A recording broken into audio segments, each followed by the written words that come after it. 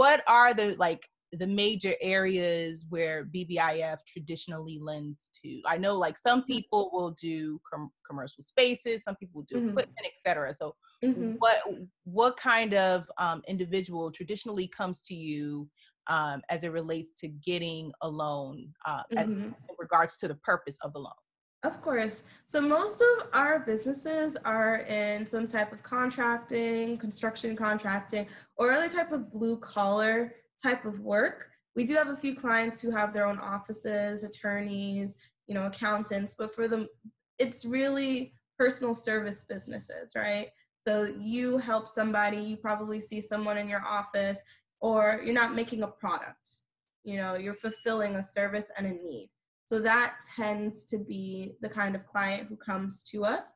I will let you know that for most banks and CDFIs, things that they will not lend to are people who have liquor sales. They're called sin businesses.